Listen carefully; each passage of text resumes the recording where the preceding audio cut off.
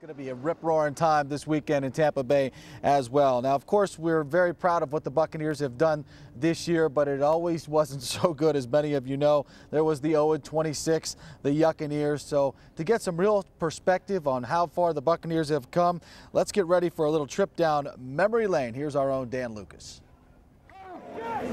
As the Bay Area continues to buzz around the Bucs' run to the Super Bowl, lots of lifelong Buc fans, no doubt, turn back to that miracle that took place in Tampa back in 1979.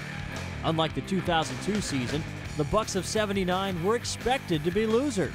But just as this year's team captivated an entire community, the '79 Bucs rallied the Bay Area and served notice to the NFL that Tampa Bay football can be a winner.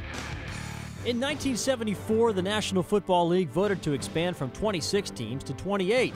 The West Coast NFL Task Force, based in Tampa, was awarded the league's 27th franchise. Now here's a fact that Buc fans may not know. The original owner of the team wasn't supposed to be Hugh Culverhouse. It was Tom McCloskey of Philadelphia. He declined ownership, however, and Culverhouse turned down ownership of the league's other new franchise, Seattle.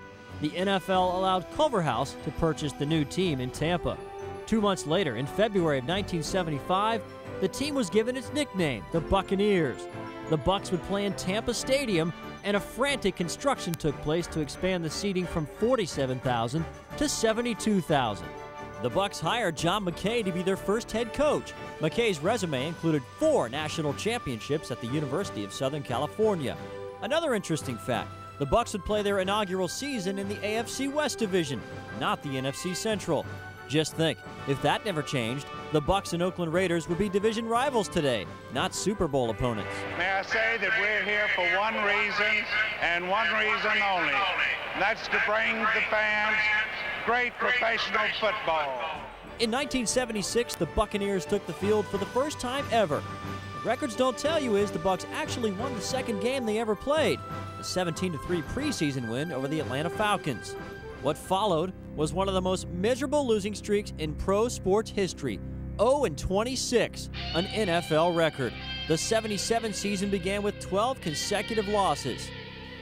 Finally, on December 11th, 1977, the first official victory for the Tampa Bay Bucs, a 33-14 win at New Orleans. Shades of last week's homecoming at Raymond James, more than 8,000 fans greeted the team at One Buc Place. 1 week later, the team's first ever home victory, a 17-7 win over the St. Louis Cardinals. B-U-C-C-A-N-E-E-R-S, go Bucs! What took place in 1979 was unimaginable.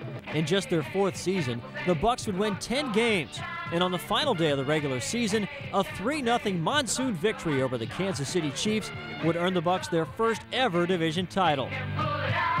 In just their 4th season of play, the Bucs entered uncharted territory, the playoffs. The campaign, nicknamed From Worst to First, continued with a milestone 24-17 divisional playoff win over the Philadelphia Eagles. The Bucs were a game away from shocking the world and heading to the Super Bowl. In the NFC Championship, the Bucs trailed the Los Angeles Rams 9-0 when tight end Jimmy Giles hauled in this touchdown pass. But a penalty nullified the play and set the final. The Rams were headed to Super Bowl XIV. The Bucs and the Bay Area were left with unfulfilled dreams. The franchise wouldn't come close again for another 20 years.